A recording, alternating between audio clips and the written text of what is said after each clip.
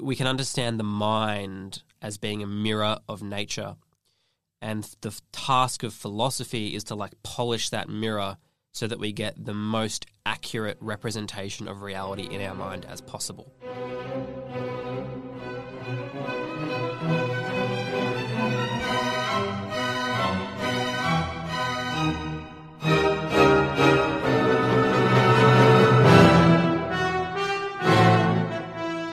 G'day everyone. G'day. How you doing? Welcome back to Ideas Matter 2023. 2023. It's going to be a big year for us. Yeah. I'm going to be studying full-time again. Looking forward to that. I'm going to be working full-time, very busy, but we're still going to be pumping out the content for you. Exactly. We are your loyal slaves. We are servants. Your servants. Now, today we're doing a short read on Pragmatism by William James, who was an American philosopher. Will.i.am James. Will.i.am James. But he's also regarded as the father of American psychology, which is interesting. And you'll see sort of as we go through what he says, how a lot of the points he makes are kind of psychological. Also, I should apologize, I'm getting over a cold. So if my voice sounds slightly funny, that's why. But yes, we're reading Pragmatism, and we both had different reasons for wanting to do Pragmatism. Mine was just that my PhD supervisors are both pragmatists, and I think they're trying to convert me to the Church of Pragmatism, and so far they're not doing a good job. Well, stay strong. William James is not doing a good job. But you wanted to do it because Pragmatism via John Dewey has a big influence on educational philosophy, right? Yeah, pretty much the main line of educational philosophy, at least in Western countries, is what's called progressive education. And all of it pretty much feeds through John Dewey and pragmatism. So reading Will.i.am... I said it seriously. Reading William James... I feel like is a good way to sort of get to the core of what pragmatism is about. Yeah, because this is one of the first pragmatic texts. Yeah, pretty much. And this is sort of from what I can tell, the clearest exposition of its core tenets. So, it was quite interesting for me to read, but we'll get into that as we go on. So as I was saying to Alex before we started recording, I think the best way to understand pragmatism is to sort of understand the view of philosophy that they're responding to and trying to reject. And so the big thing about pragmatism is its view of truth. It's got a pragmatic answer to what is truth, what is true. And so the best way to understand that is to contrast it with the sort of dominant view in philosophy. And I'd sort of take this description from a later pragmatic text, Richard Rorty's Philosophy in the Mirror of Nature, which I read in my undergraduate. And so Rorty talks about how philosophy sort of sees its task as we can understand the mind as being a mirror of nature. And the task of philosophy is to polish that mirror so that we get the most accurate representation of reality in our mind as possible. And so the view of truth that is underpinning that is that this will be very familiar to those of you who've read any Plato or listened to our episodes on Plato.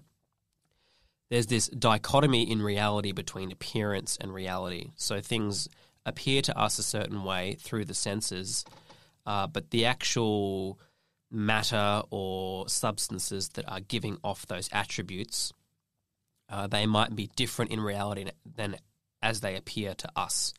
And so the task of philosophy is to try and get as close as we can, if not see things in themselves, to understanding reality as it is. So this fundamental distinction between appearance and reality is running right through Western philosophy. And Kant talks about it. He calls it the noumenon and the phenomenon.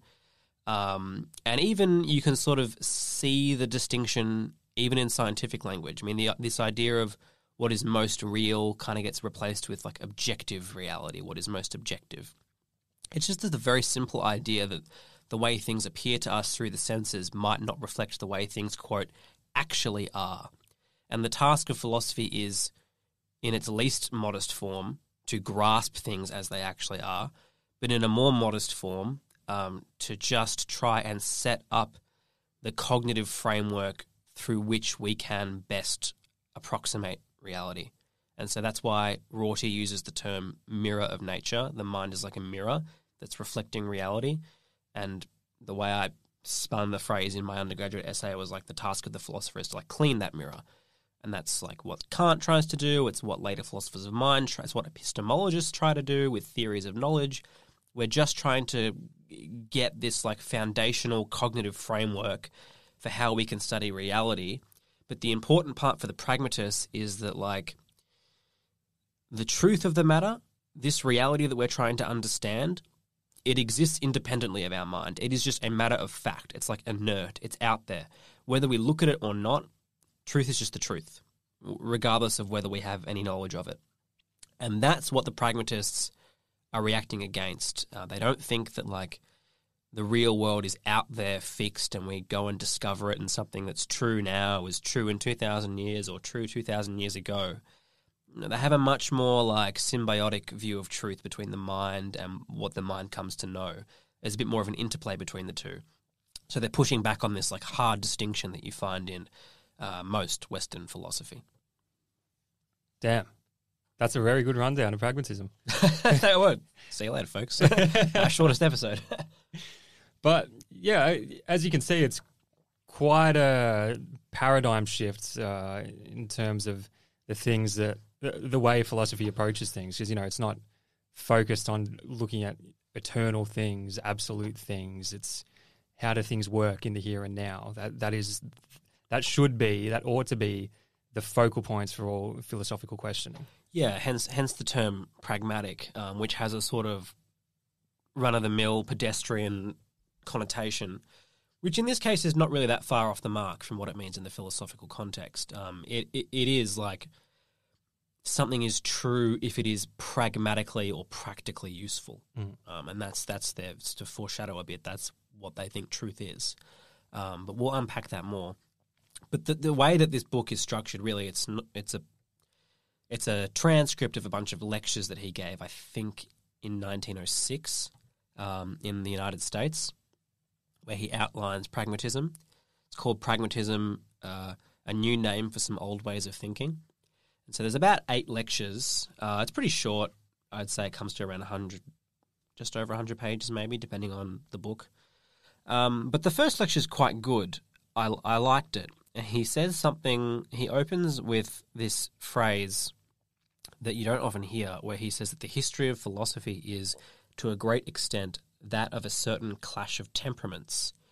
And what he means by this is that whether you're what he calls a rationalist or an empiricist, your basic worldview, what you take to be salient, is to a certain extent biased just by who you are as a person, your sort of temperament. So what he calls empiricists like tough-minded and rationalists are tender-minded. Yeah. So like a thinker's character biases their thought to like a massive degree, and he sets up this sort of dichotomy of like psychological and thereby philosophical profiles, where on the one hand there's the rationalistic sort of person who's like, rejects the idea that you can come to know reality through, sense data and experience. You can work this out rationally, and they tend to be rather optimistic, rather religious, have all of these sorts of connotations. But he labels them tender-minded, which I think is a giveaway as to his opinion. Yeah. Because the other one, the empiricist sort, very hard, hard-nosed, skeptical, based on empirical data. What can we gather through the senses? What evidence can we gather? And through that, we can come to knowledge of the world. Those are tough-minded people. Which is really, if you know the Virgin versus Chad memes, yeah. Like later on, he'll be like, I don't know why the rationalists dislike me so much. Where at the start, he opens up with like pretty much the equivalent of Virgin rationalists versus Chad empiricists. Pretty much. He shits on rationalists throughout the entire book, like calling them sterile. And he said, well, I don't understand why they think I don't like them. I don't know, James. Yeah.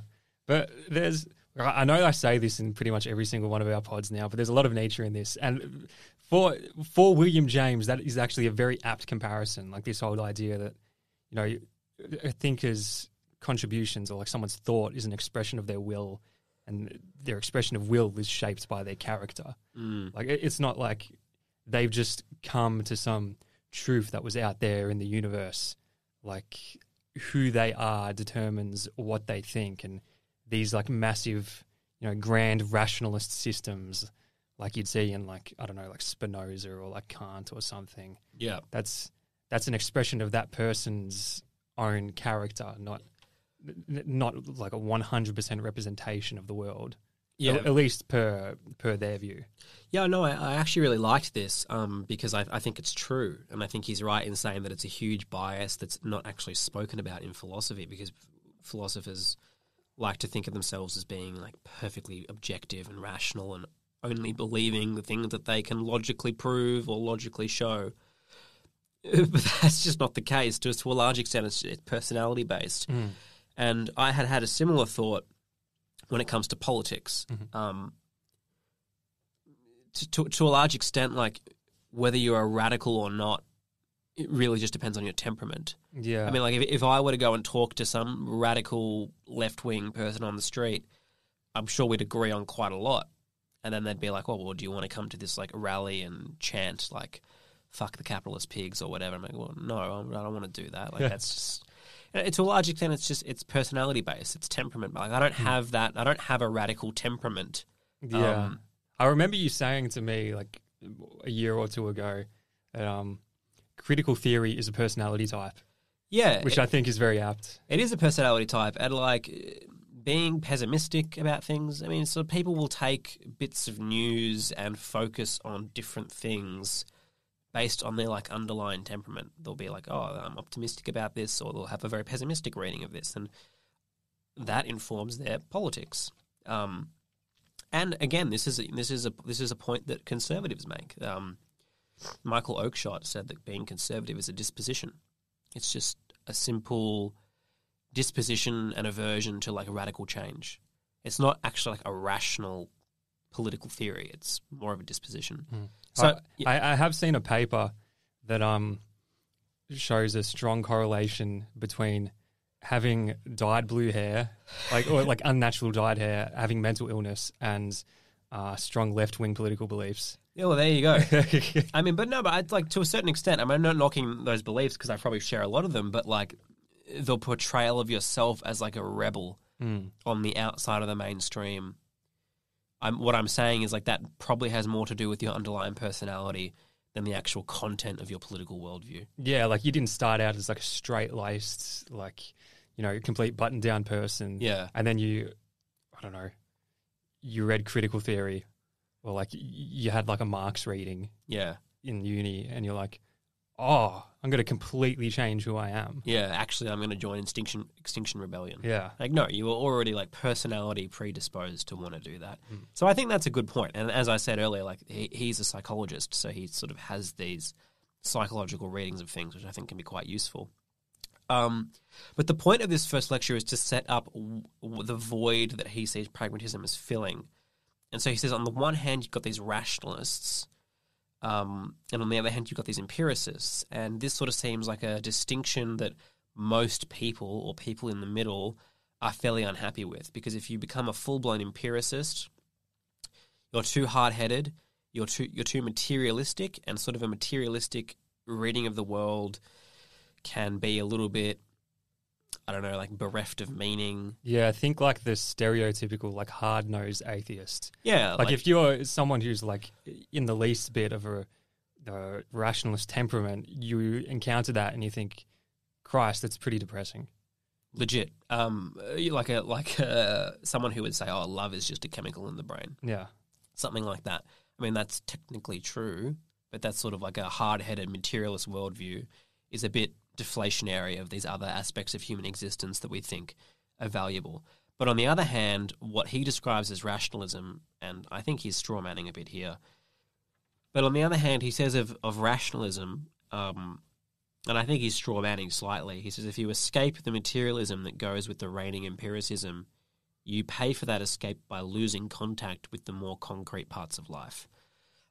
So I think like the idea is here, like people who read all this Kant and Hegel and Descartes, sounds great, but what does that have to do with anything with real life?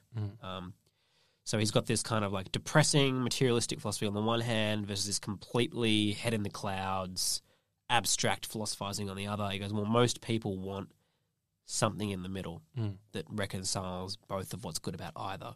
Yeah. And that, my friends, is what he sees as the role of pragmatism. And before we end out, at least on the first lecture, he, towards the end, says, the finally victorious way of looking at things will be the most completely impressive to the normal run of minds. So there is a really strong democratic instinct here. What most people will be most naturally geared towards is going to be the, in a sense, truest way of things. Yeah, democratic. And does that feed into like Dewey's educational philosophy? Yeah, 100%. It's the idea is of people sort of constructing knowledge and constructing meaning together, like community of teaching and learning. But there's right. Sounds like something Jordan Peterson would hate. Yeah, No I hated it. I think it's bullshit and doesn't work at all. But we can do an episode on that at some point. I tend to agree with you. Yeah. Yeah. I wonder why we keep falling in the international rankings as we keep instituting that in the curriculum. Who knows? But yeah, it also sounds like Rorty. So like Rorty takes James's theory of truth, which is what is true is what is practically useful. And he says actually the role of philosophy is to just like create the broadest possible scope for like intersubjective agreement. Like if we can just reconcile our differences, that's good. And whatever does that is in a certain sense true. So yeah, interesting that I didn't think of that, but it makes a lot of sense. There is a sort of a democratic impulse that's going under all of this. But lecture 2 is okay. He's really just sort of saying, he's sort of fleshing a bit more detail what he means by pragmatism. Like, yeah, what is the pragmatic method? Yeah, so he says two things. Like, A, it's really just a method and it's a theory of truth. And if you take those two things, then you're a pragmatist. But he does say that one doesn't rely on the other. You can accept the method and reject the theory of truth. Interesting. Yeah. Interesting. I missed that bit, but that makes my reading of him slightly more sympathetic. But his method is like, if we think of a philosophical debate, perhaps like, is the universe all just in the mind of God, or is it material? Or did God create the universe, or was it just the Big Bang came out of nothing? Something like that. He says that we should take both sides' answers to that problem, and this is only a real problem if there's an actual real-world consequence of one of these positions being true. If it doesn't matter in the quote-unquote real world if one position is true or the other, then this is not something that we should be spending our time talking about. It is of no consequence.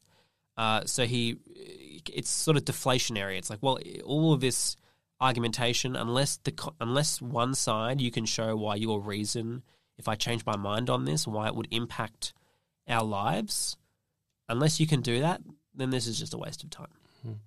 And I am quite sympathetic to that with a lot of issues, though I'm selective with my sympathy of it, because there are some things that I am very interested in that, yeah, like probably don't have any sort of pragmatic consequence either way. But there are other topics like, I don't know, like, are we in a simulation, or like, is free will real? And it's like, I hear questions like that and philosophical disputes like that, and I think like, literally, what does it matter either way? It seems like an intellectual exercise. Yeah, I don't know. This to me really rubbed me the wrong way, because it sort of reminds me of people who say things like, why do we put money into like space research when we still have homeless people? Yeah. My problem with that is that it sort of presumes that you can know what the consequences of something are. Now, to give like a less run-of-the-mill example, it would have been to the pragmatist completely immaterial to go back to ancient Greece and be like, well, is Democritus right or is someone else right about atoms? To them, the question of is the world made up of atoms or not was completely inconsequential, because it would have made no practical difference to them. But as it turns out, the world is made up of atoms, and Democritus was right. So my problem with pragmatism is that like they would be forced to say that like that's a meaningless debate or that it's not true either way because it makes no practical difference. But that's not the case, in my opinion. They just didn't know the practical consequences yet. Right, but in defense of pragmatism, I feel like a pragmatist would say, yes, and that's the beauty of the pragmatist project, because something can be not true at one point and then later become true because we found out more about it and then it suddenly becomes useful to us, which is simultaneously a flaw because if it wasn't true back then, why is it all of a sudden true now? Wouldn't something like that hold in being true? But I do see it as sort of a self-correcting method, if not in a completely satisfactory way.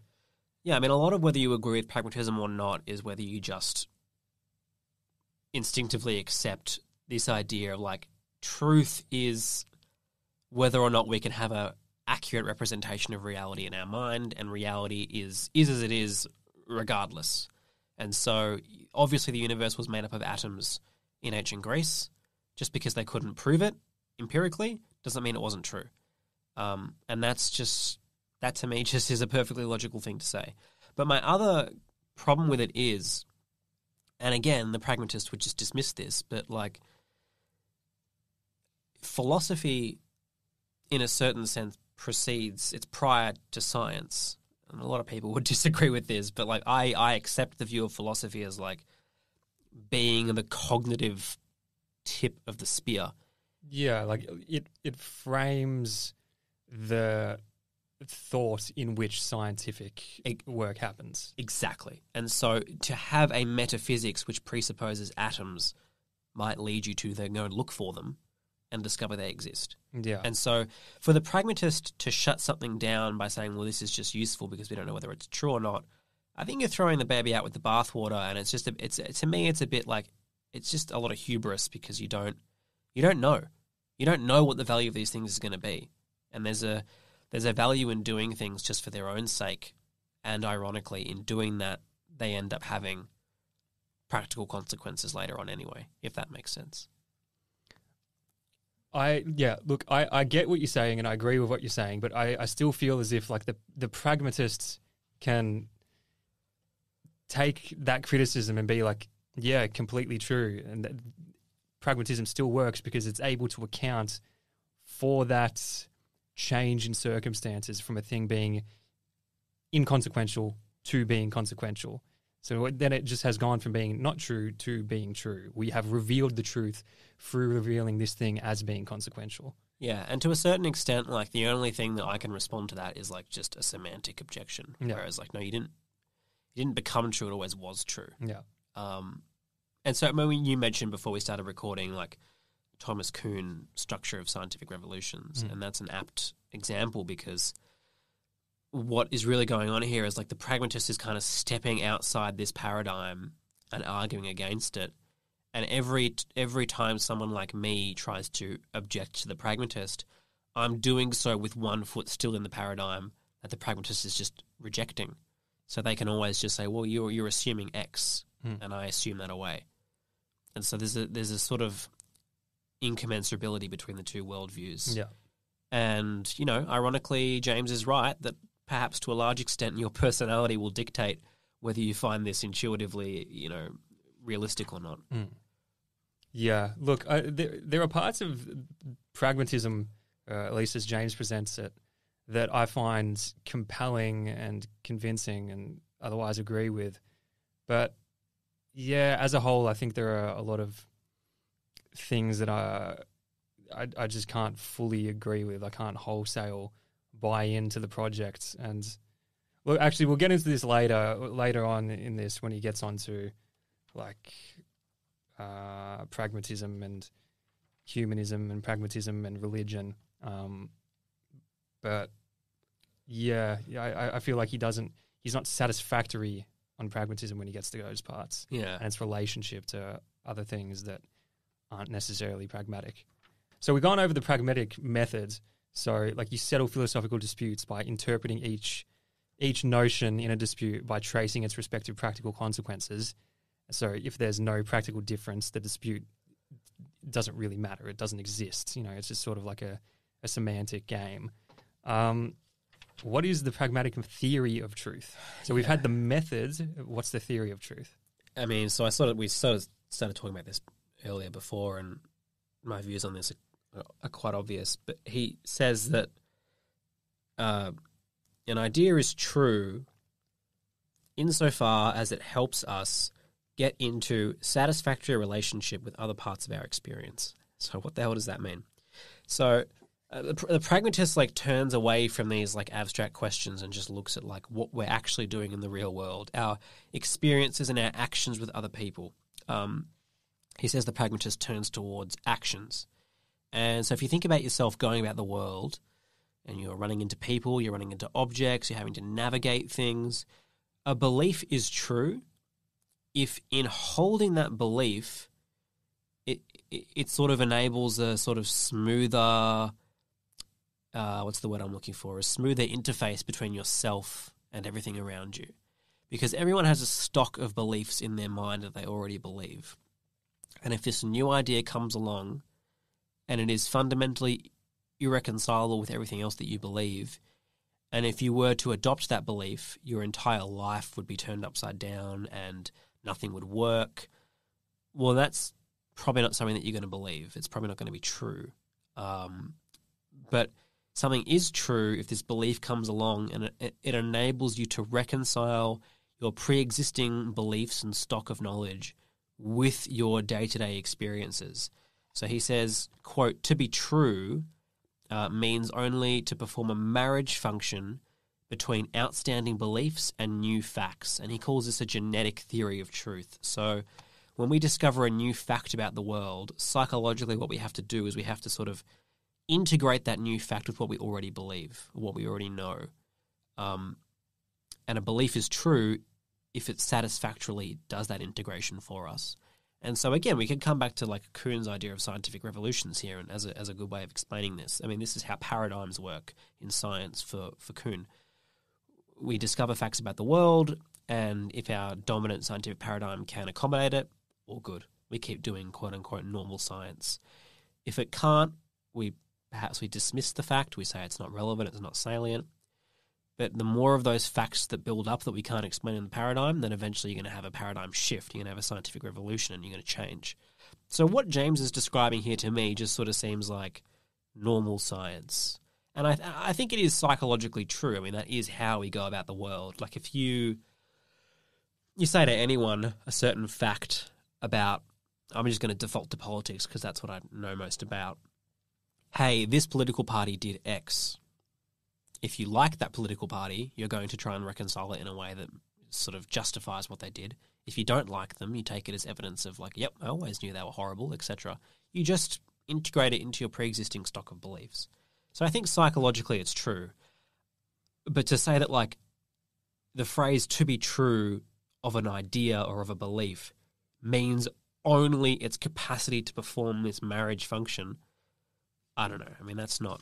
I hold to the classic philosophical idea of truth, but that's just me. Yeah, so it's true in as much as human experience is concerned, but it doesn't describe truth as such. Yeah.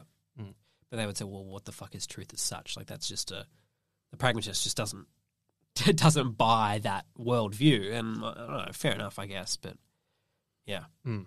Yeah, so yeah, even for the idea of truth as such, the pragmatist would say, well, that's just a construction. That's just you semantically replacing the entire enormity of all reality of all sense experience, of everything there is to know and experience and feel and think in the world.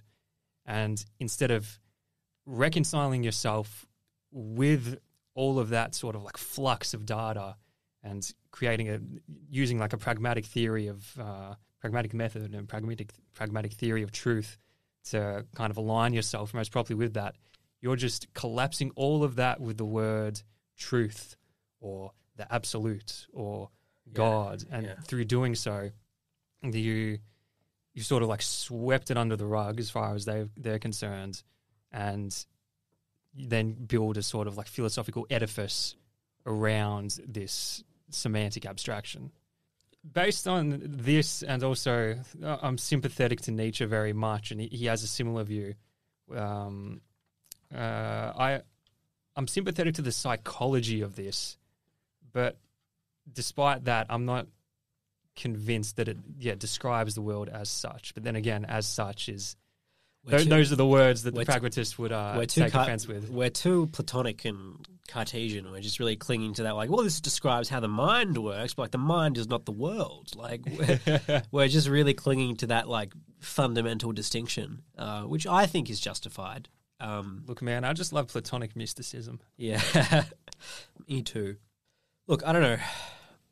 I think to be charitable, and again, like he's a psychologist, if you take the example of like mental illness, so technically speaking, like you're not mentally unwell unless it impacts your ability to function in your day-to-day life and in the broader community.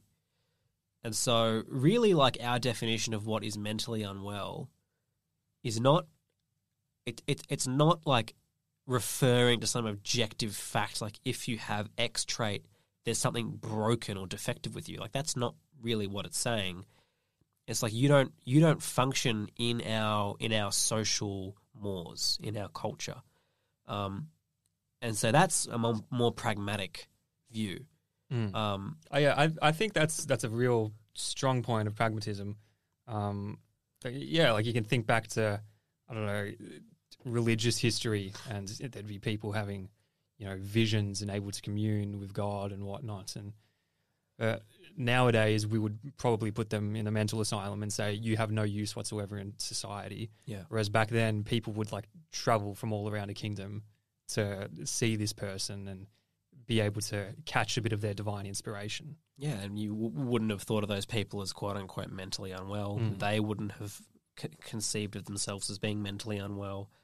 So it is, to an extent, yes, a social construction. So, yeah, I think we're both sympathetic to the psychological element of pragmatism. It does explain, it is a very accurate account of what's going on psychologically when we talk about these things. But yeah, reality as such. Does it explain reality as such? Yeah, I mean, I guess there's a dichotomy at play here between like what you might call like the standard philosophical position versus the pragmatic one of what sort of comes first, the world or the human mind. Yeah. Because by the standard philosophical one, like the world comes first, and like you said with Rorty, we try to get the clearest representation of the world in our mind.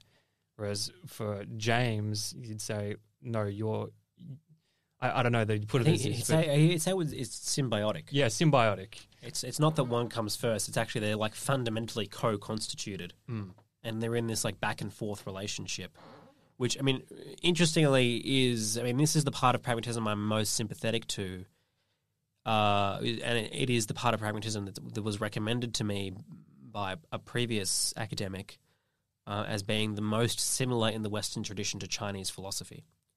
And this is incidentally a great segue to Lecture 3, because Lecture 3, he's like, let's apply this pragmatic method to debate in philosophy about whether or not the universe is fundamentally materialistic or whether it's spiritualistic or like rationalistic. And so he describes materialism as being not whether the world is made up of matter, but rather like a causal explanation. So materialism is, can we understand and explain higher phenomena in terms of lower phenomena? So to give an example, like you look at some phenomenal experience like a waterfall, How do you account for the way the water moves, how it cascades, etc.? On the materialist worldview, you can explain that higher level phenomena just by talking about the positions in space and time of all the different water molecules. And even deeper than that, you could talk about the atoms, etc., etc. It will get harder to do as you go down, but theoretically you can get to a low enough level where you can just bootstrap yourself back up again, and you can explain reality in all its complexity from these very small, basic, low-level elements. That, to William James, is the crux of a materialistic worldview. Whereas what he calls spiritualism, and what I'm going to refer to as like rationalism, is you explain the lower in terms of the higher. And this might be like Berkeley or Hegel. So like for Hegel, history is Geist or spirit working itself out through the tangible, trying to realize its own freedom. So you explain the particulars of like human history and events in reference to what is higher than them. And so this is sometimes called monism, the priority of the whole, or top-down causation in metaphysics. You can see this at work in Marx as well. In Marx, yeah, well, exactly. Marx takes it from Hegel, right? History is working itself out, trying to reach this higher destination. It's not this bottom-up process. And so James, he goes, well, this debate's just completely aesthetic. Like, what difference does it make about whether one of these is true or not? And my notes is furiously just me, like, completely disagreeing. But later he goes on to say, well, actually, like, maybe there is a practical or pragmatic benefit to believing in one of these, because he says that the spiritualist view, the sort of Hegelian or rational or religious view, gives people comfort. It gives people psychological comfort because it's not this, like, the universe is meaningless, it's just this atoms just smashing into each other and there's absolutely no meaning. This idea that there might be a purpose to history gives people some sort of reassurance and comfort. And so insofar as that is the case, the pragmatist might say, well, then that's true, or at least it's true to believe. Which is an interesting way of just wriggling out of of the debate. Yeah, I'm at two minds about that point because I can see how he's trying to like extend the olive branch, being like, spirituality has like deep, like emotional and spiritual significance to people, and that's important in and of itself. It's not something that can be dismissed.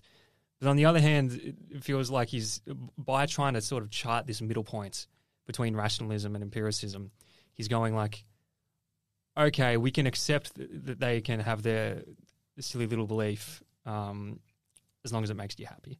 Yeah, it does. Yeah, it does sound very paternalistic. Yeah. And I think that it ultimately is self-defeating, which again is a criticism that the pragmatist wouldn't care for. But I'm going to make it anyway. I wrote in my notes that like this view of truth pulls the rug out from underneath itself, because a belief gives us comfort because we think it's objectively true. Like if you convince yourself that the universe does have a purpose, that say like everything is in God's hands and will be taken care of, you can't just choose to believe it because if you believed it, you'd feel comforted. You have to actually think it is in some sense objectively the case, whether you believe it or not. And once you come to that realization, you get these second-order benefits that he's talking about. So you can't... It's almost like in being a pragmatist, you don't get the pragmatic benefits. It's sort of an irony, if that makes sense. Yeah. This really feels like a view of philosophy and view of reality for people who try to stand outside of it. I'm sympathetic to the ways in which this actually, can pan out in the lives of people.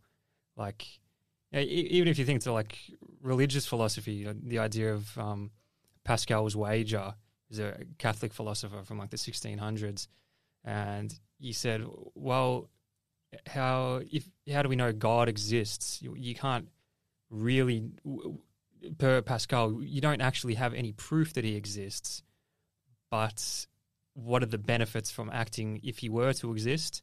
Well, you live a holy life, and then if he does exist, then you go to heaven afterwards, and if he doesn't exist, then, whatever, you lived a good life.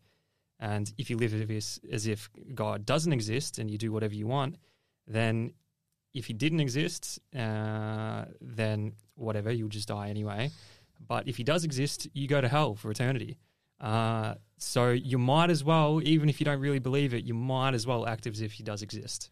But didn't Augustine say something like this? And he said, like, well, God knows if you don't actually believe in God. And so, like, you're not going to get to the gates of heaven and be able to trick the creator. Like, I don't know, it just doesn't work for me. Like, you have to actually believe it. And actually believing comes from whether or not you think it is a correct description of reality. I don't know. You're not look. I did 4 years of analytic philosophy in my formative years. Like, he's not gonna pull me out of it now. I'd be in a certain sense admitting that I wasted 4 years. So I don't know. Pragmatically speaking, I'm not gonna agree with this. But no, like, another problem I have with this theory of truth is to say that, like, something's true if it's useful presupposes what is useful. Like, that term means nothing. I can't remember who I got this little pithy quote from, but someone said means are logically subservient to ends. You can't say something is a quote-unquote good or effective or practical means for doing something until you know what your end is. And what your end is, and indeed what your end should be, is the task for philosophy. You can't say something is practical until you know what you're actually trying to achieve. Right. I mean, like, we drove here today. Was that practical? It was practical in the sense of, like, saving time and not being out in the heat, but it was impractical for, like, my budget and the environment, and maybe if my goal was to be fit, maybe I would have ridden a bike. Like, you can't say something is not inherently practical or not. It depends entirely on what you're trying to achieve. And for me, that's always been the point of philosophy is, well, what should you be trying to achieve? That's philosophy. Yeah, but a pragmatist might say we can work that out pragmatically as well. But, like, how? I just don't. It seems like every sort of pragmatist response is just like an infinite regress. Yeah, because, like, he says, like, the pragmatist's sort of view of the world, it's not like there's a core. There's no core on which everything leans. There's just a bunch of different experiences and thoughts leaning on each other with nothing in the middle. But that, I mean, like, my instinctual reaction to that is to say, well, that's just sort of like an infinite regress. Like, you're defining reality by a sort of, like, loop of everything else it's related to, with no point at which the buck stops. Yeah, I agree. It is an infinite regress, but again, the pragmatist will just wriggle out of that. Yeah. So, I mean, the problem, for those of you familiar with, like, the philosophy of science, you could say that, like, the problem with pragmatism is it's not falsifiable. It doesn't give you a metric by which you could say it's not true. Each theory of truth is, by its own definition, true. And so you can never really argue against it. And so, like, in science, that would just be a horrible theory. But I don't know, the pragmatists seem to be able to get away with it. It is very sharp rhetorically. Yeah. Like, they're able to wriggle their way out of a lot of things. They're able to break down a lot of opposing opinions. But I don't know, I'm not too sure how much more than that I find in there. Yeah. I like the turn towards experience. I like the turn towards action. And we'll get to this in one of the later lectures. I think it's the one on humanism, about how everything is, like, infected with some human element. I think there's a lot to that. But yeah, I don't know. So far, I'm not a huge fan. Yeah, fair. All right, so that's the metaphysical problems. There is one more lecture after that one on the idea of, like, the one and the many. Yeah. So, like, this is like monism versus pluralism. Is reality itself, is it composed of one thing in many different forms and instantiations, or is it a plurality of things? Is there one? Is there many?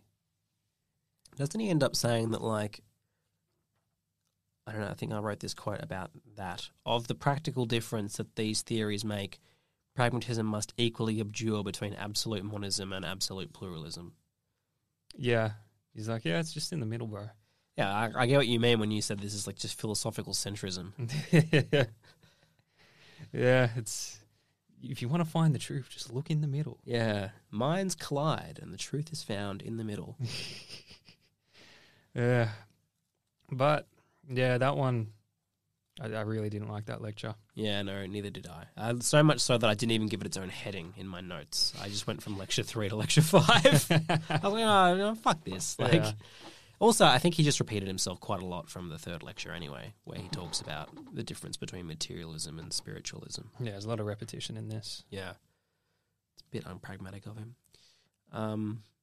Lecture 5. Common sense. Common sense. You said you liked this one, right? Yeah, I thought it was quite interesting because he sets up 3 different ways of coming to knowledge about the world. So there's what he would say like the common sense way. So that's like the way that's, I don't know, like old modes of thought that persist through, like purposefully or not, like through generations. It's sort of like folk knowledge, generational, cultural knowledge about the world and about people. And he sets that up against philosophical knowledge and as well sets that up against scientific knowledge. So there's 3 different ways we can come to knowledge about the world, and what philosophers usually do or what scientists usually do is reject all the others at the expense of the one they feel most sympathetic to. Mm. But what James says is, no, there is actual epistemic value in each of these approaches. You know, common sense knowledge works and is valuable in as much as it kind of like helps you go through the world. And philosophical knowledge works in as much as it helps you go through the world, and scientific knowledge works and helps in as much as it helps you go through the world. You can't really set one up as being like fundamentally superior to the other. Yeah, that's true. And he says towards the end of this lecture that you can only judge each of these different modes of knowledge according to their uses. And so it would be a mistake to judge quote unquote common sense according to philosophy or according to scientific thought, because that's just not what it's designed to do. Look, I'm sympathetic to this on some level. It's kind of like sort of sounds like Wittgenstein, like we're just playing like language games. And the rules of the language game like make something true in that language game. And so when we're talking about philosophy, it's true within that discourse, but it's not true in like a common sense discourse, and you can't necessarily adjudicate between the two of them. Yeah, cool, I guess. I don't know. I don't really see there being that much of a fundamental. I don't like see there being a wall between these like modes of knowledge. Like, what is commonsensical is informed by the other two. For example, like what's common sense to us would certainly not have been common sense to someone even 100 years ago, maybe not even 50 years ago, right? Like we sort of absorb things like modes of thought that are picked up on or discovered or whatever, what have you, and we absorb them and they become common sense. I don't think that they're these like separate things. And he kind of like says that. He's sort of talking about how we like inherit modes of thought, which I thought was quite interesting. Yeah, he's got a good quote. Our fundamental ways of thinking about things are discoveries of exceedingly remote ancestors which have been able to preserve themselves throughout the experience of all subsequent time. Yeah. And does he give the example of like seeing things as objects, like might have just been an accident of the evolution of psychology? Like we could have seen the world, we could have like sliced up the world in a different sort of way, but we come to talk about the world in terms of like objects, and then the pragmatist would just say, well, but I guess that proved to be useful, so it stuck around. And so only in that sense is it true that we look at the world in terms of objects. I don't know. It's interesting. It could be true. Yeah. I just enjoyed it, not even so much on like a sharp, hard-headed philosophical level. I enjoy the recuperation of common sense knowledge, which is something that you don't usually see in philosophical discourse. Mm. Yeah, fair enough. I just thought it was nice. It made me feel good. Thanks for listening, folks. This is what you're listening for. Yeah. What makes Alex feel good? I like this part because it made me happy. Dude, like legit, I'm going to leave this in here because it's just so funny. I remember like there was a student election at university a couple of years ago, and I was talking to this guy out of sheer pity. I just felt sorry for him because I'd been there and done that. And he literally said to me, he was like, yeah, in our student political group, we bind, which just means that like once they decide on a view, they all share that view and they all have to vote the same way, which strategically might be a great thing to do. But he said that like he liked it because it made him feel good because no one disagreed with him. I mean, look, that's a remarkable bit of honesty. Yeah, I've got to give him props for that. I just looked at him and I was like, you're at university, man. Like, what the fuck? It's like, I like it because it makes me feel warm. And his name was... No. Look, I got to give it props. Most people, one, wouldn't even be conscious of that about themselves, and two, wouldn't then admit that about themselves. Yeah, that's true. Yeah. At least he's been like, yeah, look, I just like it. It makes me feel nice that no one disagrees with me. Yeah, legit. Which, you're right, is true of much more people than they're willing to admit. Yeah. Mm. Let's move on then to Lecture 6, Pragmatism's Conception of Truth, which he tends to repeat himself a lot because he did mention this in Lecture 2, but at least we can, hash it out a bit further here. So Lecture 6, Pragmatism's Conception of Truth. And again, he sets this out against the idea of like a true idea must copy its reality. Yeah. So he agrees with the like standard phrase that truth is the agreement of an idea with reality. But what he doesn't agree with is that a true idea must copy its reality. There's a difference between agreements and copying, right? So like you copy something outside of yourself. You do not constitute that which is copied. But that in that conception, like truth, it's not like... Truth is like an inert, static thing that's just out there in like the standard conception. Yeah. Which he doesn't agree with. He says true ideas are those that can be assimilated, validated, corroborated, and verified. False ideas are those that can't. So like truth's not like a stagnant property of some idea. Like it happens to an idea. Like something becomes true. It's verification, it's verity is an event or a process. And then what do we mean by like validation or like verification when it comes to pragmatism? It's like the process by which an idea is led through other parts of experience that are in agreement with our original ideas.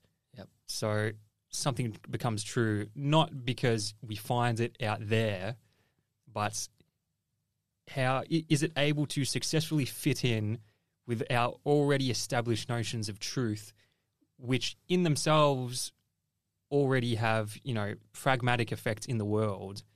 And can this new thing fit in with that in a smooth way that adds to our way of going through the world smoothly, effectively? So, like, it's true because it's useful, and it's useful because it's true. Like, those are one and the same thing. Yeah, he says it's literally just the same. Yeah. And look, he has this example where take like a clock on the wall and you look at it and it says, I don't know, 2:30 p.m. But how can you know something to be a clock and trust in it when you haven't looked at the mechanism. You don't know how this mechanism works. So per that, you don't really know that clock is an accurate representation of reality. Or how do you know that clock works? Well, not by like looking at the mechanism and checking that, each second clicks on time and checking that the clock face is at the right position. It works because it works to believe it's as a working clock. Yeah. Like we can use it without it frustrating or contradicting our experience. Yeah, like I say I'm going to pick you up at 11:30. We both look at our clocks. You look out your window, I'm there at 11:30. Yeah. We don't have, look, to be a bit nicer to him, like he does have a good example in this lecture where he says, well, how could it be the case that what is true is just like a good copy of the world? Because I certainly don't actually know how a clock works. So I literally cannot have a copy in my mind of how, I cannot have a representation of how a clock works in my mind. I don't know that. And yet it is true that like it works for you and I to say we're going to meet at a certain time, and then lo and behold. So my believing in the function of the clock as a timekeeping device leads me into agreement with other parts of my experience to use his language. Yeah. But I don't know. What do you think of this idea? Look, again, it's not untrue. I think just what he is describing is not what philosophers mean by truth. And so, again, you can choose to say, yep, I like this. This is what I think truth is. Or you can hold out to the more, truth is a description, a copy of this already existing inert, the way things actually are, quote unquote, etc. Or you can have this more sort of like subject-centric, no, it's about our experiences and whether things work in our experiences. Look, you can take either. We're sort of like standing back and looking at these two paradigms, and you can really just pick either to a certain extent. He says that like truth is sort of like a wealth or health. It's the result of a process. It's not like you wouldn't say someone is wealthy because they have a lot of money. Well, that's true only in a definitional sense. Someone is wealthy because they bought this stock 10 years ago, they made a wise investment, they save a lot, they have a lot of assets, etc. Like it's a result, their wealth is a result of processes. You wouldn't say someone is healthy because they have a well-functioning heart. Rather, they have a well-functioning heart because they eat well, they don't smoke, they run every day, etc. The truth is like those things. They're a result of processes, and in the case of truth, it's the verification process. So I verify an idea by seeing whether or not it works for me in my goings-on in the real world. Again, yeah. Yeah, I view this as the sort of thing where it's like, yeah, okay, like I can agree with that in as much as our like human experience goes, but that doesn't mean then that there isn't something that is like true as such, that like through that verification process you come to know something that is true as such and not merely true, because it works in relation to your other experiences. And what works in relation to our experiences is constrained by what is true as such. I can't believe that like there's not a wall there because I'm just going to walk into it.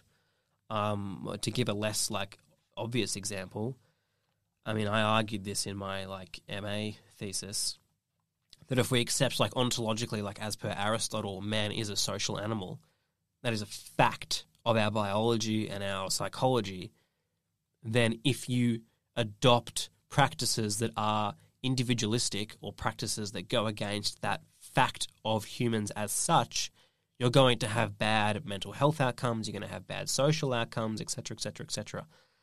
So what is true as such informs and constrains what is true in pragmatic terms, I think. Yeah, there's many things in here that are convincing on one level but not convincing all the way. It's not wholly explanatory. Yeah, it's not pragmatism all the way down. Yeah, but there is something along here where we get to something that's related to education. So after this, he says it's not just things relating to experience, but like the relations among purely mental ideas are another sphere where truth exists. So your mental ideas, your thoughts about the world and say like mathematical truth or something, these exists in relation to one another in a sense, like that can exist independently of your experience of the world, something like mathematical truth, but it exists relationally, right? So like we relate abstract ideas with one another to create systems of truth under which sensory facts of experience arrange themselves. And any idea that helps us deal with reality or doesn't kind of entangle us in any way, entangle us in our experience, fits with reality, i.e. is true. But then, like, how do we form those sorts of ideas? How can we come to those mental ideas, mental models, under which we can then sort of arrange and make sense of our sensory experiences? Well, this is the part of educational importance, or importance in educational philosophy. All human thinking is discursified. All human thinking is a product of, shaped by, constituted of, symbiotic with discourse, talking, thinking, and interacting with other humans about these ideas. So just earlier on, still in this lecture, we were talking about like verification.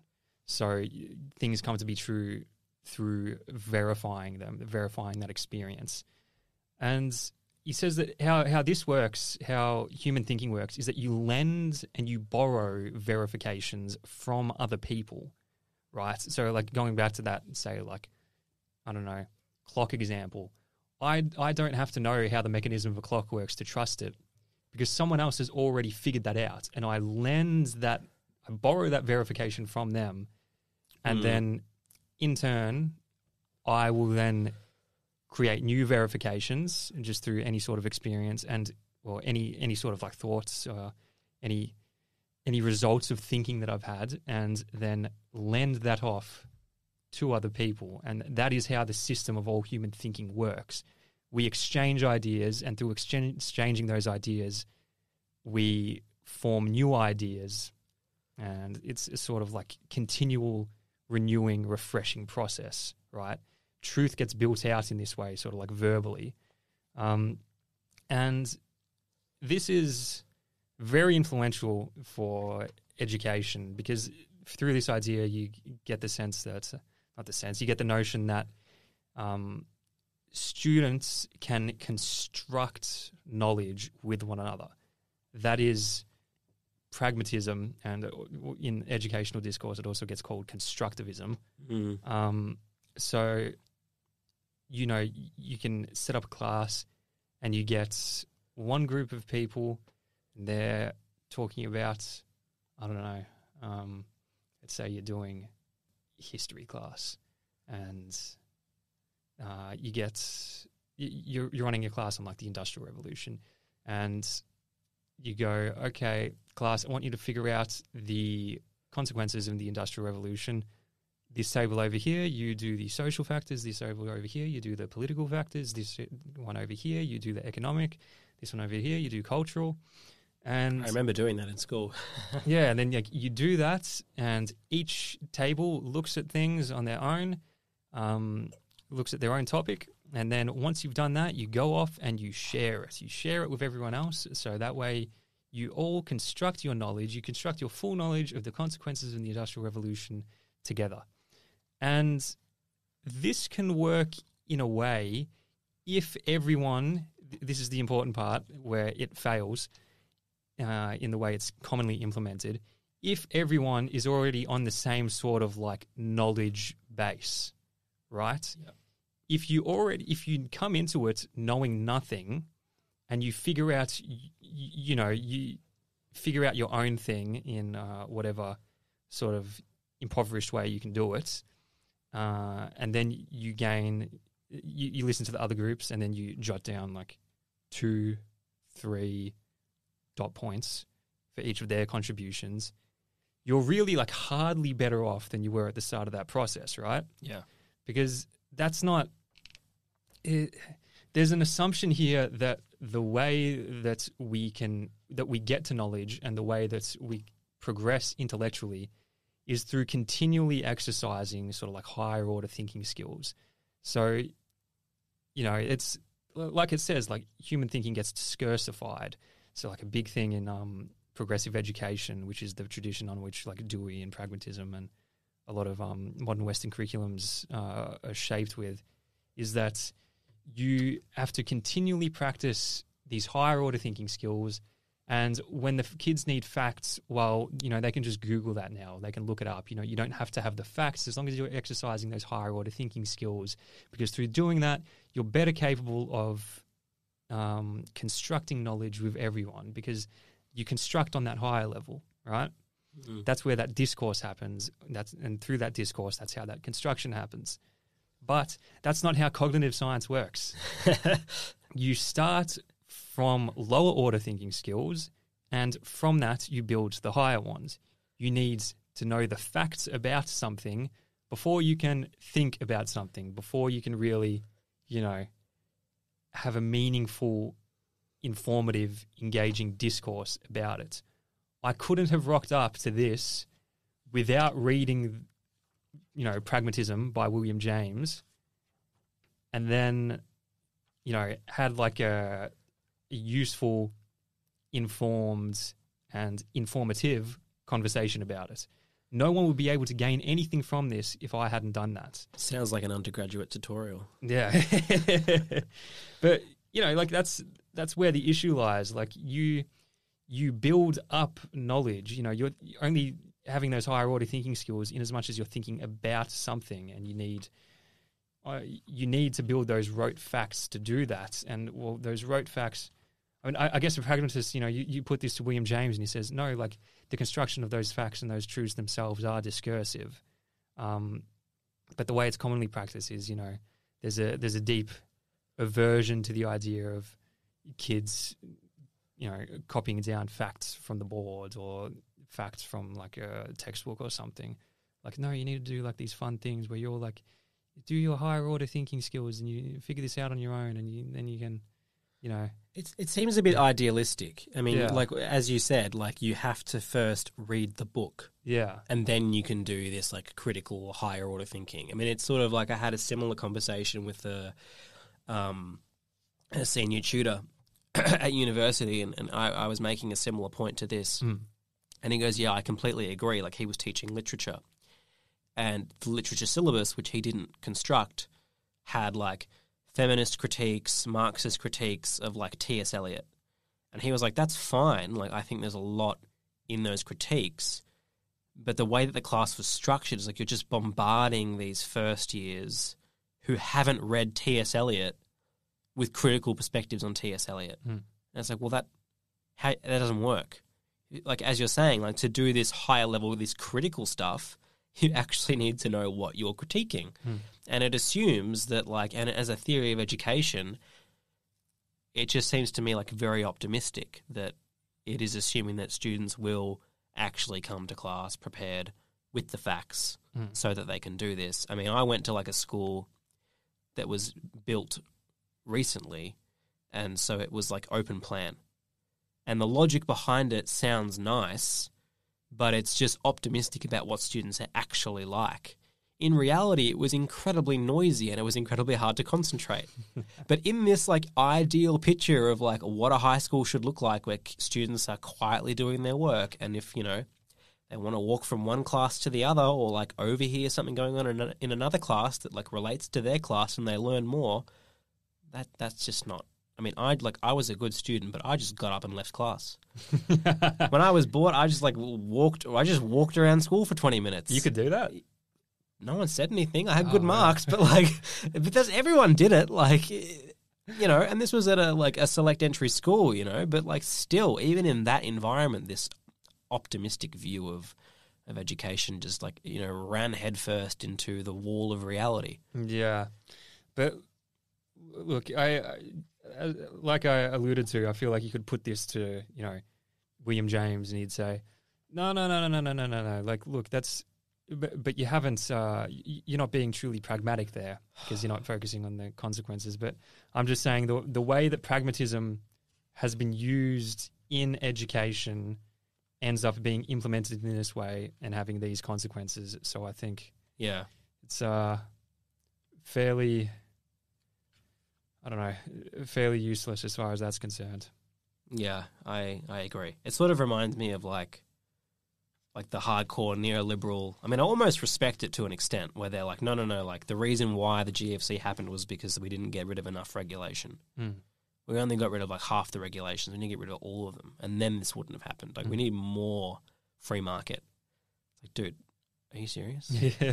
What's that quote by Einstein? Like the definition of insanity is just doing the same thing over and over again. Expecting different results. Yeah, exactly. Anyways, lecture 7 on humanism, which was my favourite lecture. And the last lecture I took notes on because the last one I just thought he just repeated himself. I liked this one because I wrote down this quote where he says, the sensational and the relational parts of reality are dumb. They say absolutely nothing about themselves, which I love as someone who loves theory and philosophy because, when you sort of get these like crude, vulgar empiricists, like we just need to know facts and just read the news. Like, what does this have to do with the real world? Like, how you interpret those, like those facts don't tell you anything. Like, you need to filter those facts to make sense of them and say, well, I think like X caused Y because of this theory, etc.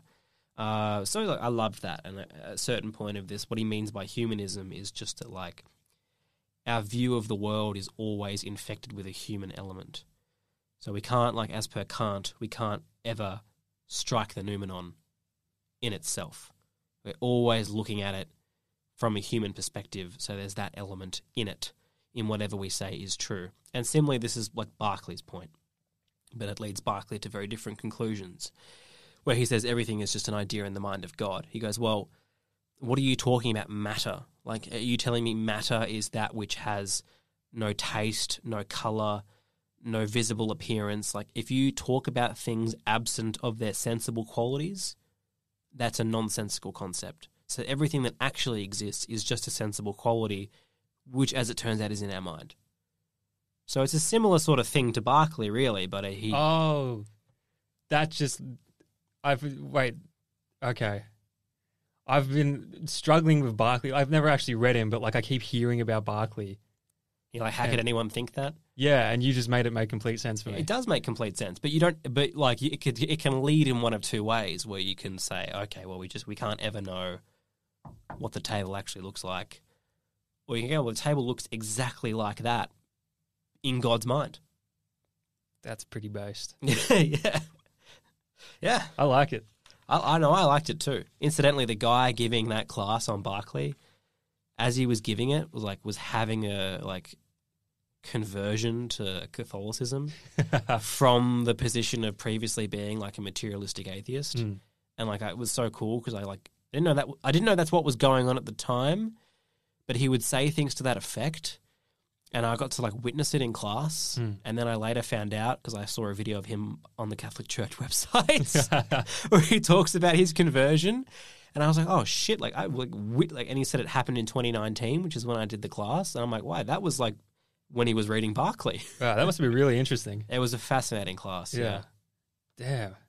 I feel like that's a fairly, I don't know how common, but that is quite the interesting move that has happened a couple of times. Like materialist atheist philosopher starts reading religious tinged philosophy, and then they just end up converting under the intellectual weight of it. They're like, oh shit, it's not as stupid as Sam Harris told me it was. Yeah. There's I thought this was a pretty good lecture as well. And this is sort of like rehashing his idea of truth a bit as well, because like I said, like he just keeps repeating himself in this. But he had like a example that I thought was pretty good. So like when we talk about truth, like capital T truth, it's an abstraction of truths in the plural, like saying the law. Like the law. Look, this is the law. You need to follow the law. And that way of talking about things is like the law is something, it's just like it's one thing that exists out there. But the law is like a result. It's not like pre-existence. So like previous law and a new case becomes a new law via a judge. Like we pretend that we've uncovered something eternal and already existing when we talk about the law. Yeah, he says that we confuse the names of things for the thing itself. It's not like something like pre-existent has just revealed itself to us. We've just put an abstract name on a process. And the exact same thing is happening with truth as far as he's concerned. Yeah, and so like this is called like reification. And so like we would reify like the law as if the law exists and stands over us, and like all other laws are partaking in the law in a Platonic sense. Like this is reification, and pragmatists are against it, and so are Marxists actually. Yeah, I mean there's merit to that view. I just thought that was a good example, very illustrative. But yeah, there was another line in here, unrelated to any of the philosophy, as far as I can tell. Yeah. But he just has this offhand remark where he's, you think he's critiquing some idea, and he says something like that would be like saying Filipinos are fit for self-government. Where he just has this line where he indicates that Filipinos aren't fit for governing themselves. Yeah. Which I thought was like, why did you put that in there? Yeah, I don't know what was going on in the year that he gave that. I mean, like, it was a colony of the United States, right? Yeah. So I guess, like, in a historical context, that's something that might have been floating around politically. Yeah. But I don't know. You read that from 2023, and you're like, well, it's true. Oh, yeah. It's untrue now, but maybe it was true then. You know. I mean, this is why people criticize pragmatism, especially like Rorty's neo-pragmatism, as being relativism. Yeah. Because what I just said is a joke, like they're sort of forced to say. Yeah.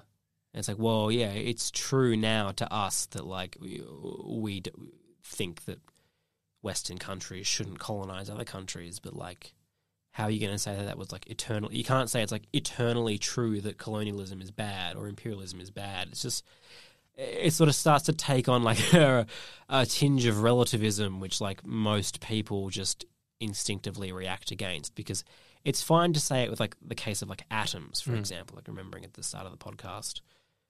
Is it true or not whether atoms exist? Well, we couldn't prove it back then. We can prove it now. So maybe it became true. Did it become true that racism was bad? Like once you sort of apply this logic to like moral philosophy, I think you run into a lot more problems. Yeah. But then again, with the racism example, it's like, well, our current way of thinking about like races wasn't even something that like existed. So it became a thing and then became bad. Yeah. Like it's not like, I don't know, like I mean, it could be the case, but I mean, look, yeah. I mean, as far as like someone with this position is concerned, it isn't the case that like a European is like some like static category that has persisted through history. Well, look, I think this comes back to the point that like psychologically it's true. I mean, like yeah, like if you go back into the 1800s and if you were to like chastise an individual for not thinking the way we think now, I mean, that would be a nonsensical thing to do, because you're correct in saying that like the concepts and the way that we view reality and we think of race as being a non-salient moral and social category, to just go back in time and like chastise one individual for not thinking the way we think now would just be a stupid thing to do. And that's like, it feels like an unproblematic thing to say when you're talking about the time span of like 500 years. But what about like 50 years? Or what about like 5 years? So like maybe psychologically it's true, but then like the practice, like, is imperialism intrinsically bad? I think the pragmatist would just say like, I disagree with like the way you phrased the question.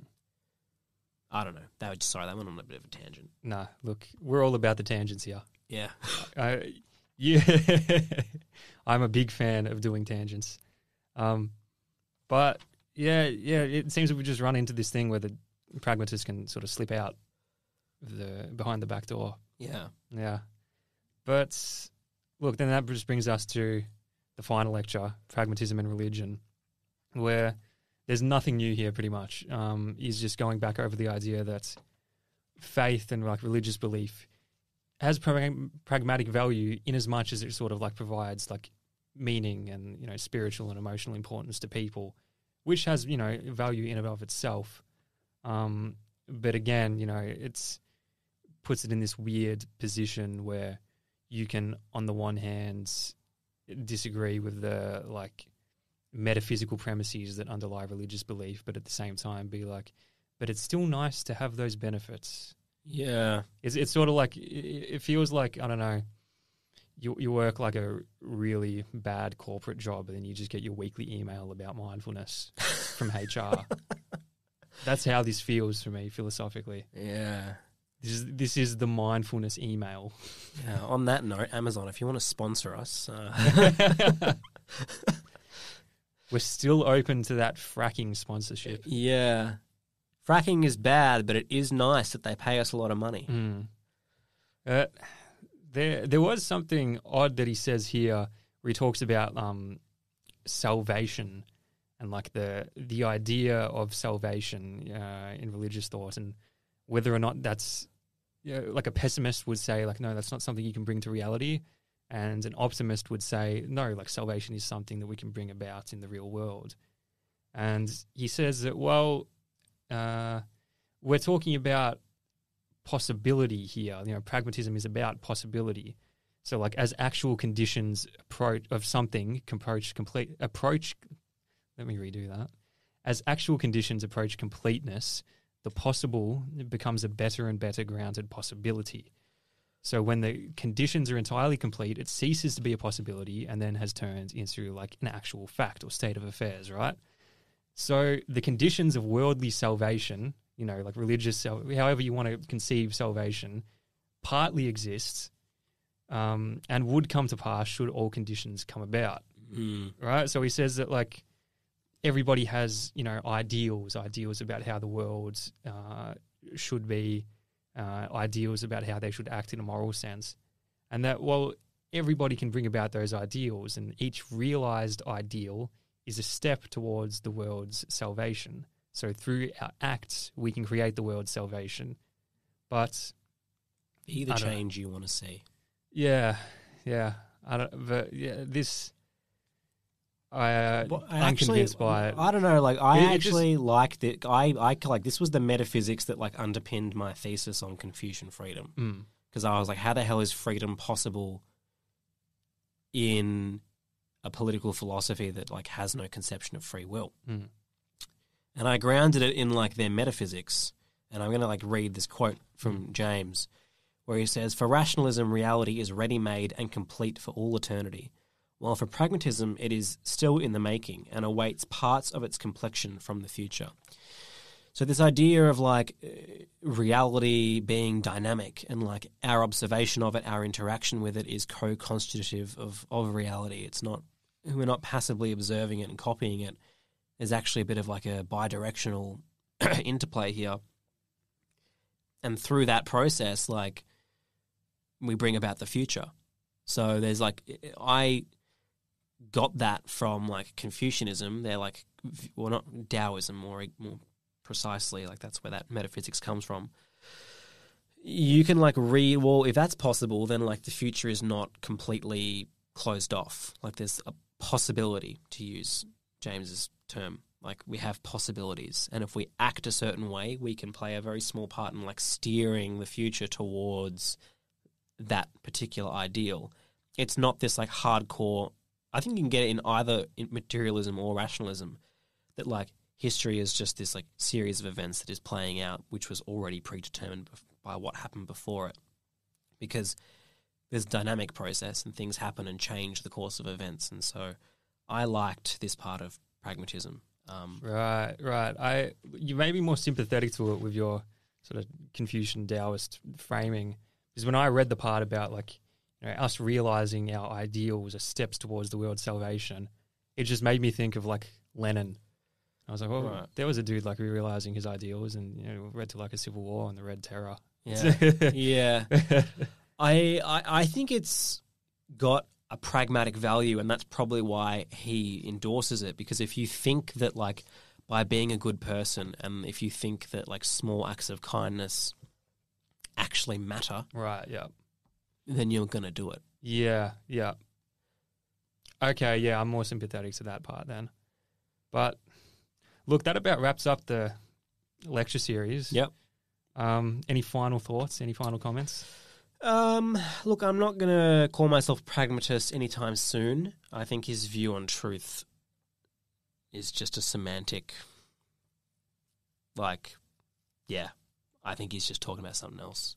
And I think there's still a role to play for like truth as such and reality as it actually exists, and the role of philosophy in being this like conceptual apparatus and tuning that conceptual apparatus. I'm still very much wedded to the importance of that. So it was okay. I think if there are things about that you liked and enjoyed, just read Nietzsche. Just read Nietzsche. It's just better. Like, yeah, you get like similar sort of some similar standpoints and conclusions, but I feel in a way that's more philosophically interesting and a lot more engaging. Well, that is our next episode. Bum, bum, bum. Nietzsche, the birth of tragedy. I'm very keen. Get pumped. I know I'm pumped. We are ready to bring about the birth of tragedy. I have no expectations, which is probably a good thing, because whenever I read something with expectations, it's bad. So I'm trying to go into this like completely neutral. If you've listened this far into the podcast, you're a special beast indeed. Hello, Rudy. Please rate us on whatever app you use to listen to this. 5 stars. 5 stars. Don't give us 1 star. Don't do that. Not even 4. Not even 4. 5. And share us. Help promote the visibility of the podcast. Go tell everyone you know about it. Exactly. When you're at work, corner someone on their, coming back from their lunch break. So they have to get back to work. Have you listened to this? Socially corner them, put them in a situation where it's very tough for them to leave, and say, you need to listen to this podcast, and just hammer them until you see them download it on their phone. Yeah. Thank you, everyone. Thank you. Have a good day.